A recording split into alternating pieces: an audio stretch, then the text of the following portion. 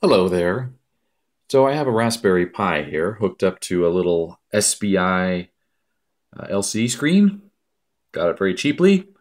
As you can see here, it's just connected to the GPIO pins. Currently configured as a frame buffer device.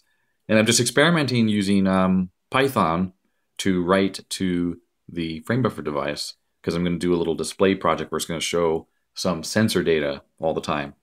So here if I run my Python script, oops, wrong window on my computer, here we go, over SSH.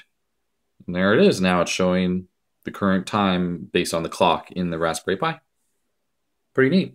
It works. And the graphics libraries have all sorts of things you can do. You can draw circles and squares and transparencies and put images and things. So I should be easily able to manipulate this pretty well. And as a side note, Raspberry Pi seems to draw about 400-ish, 500 milliamps, depending on the voltage there. So not too bad.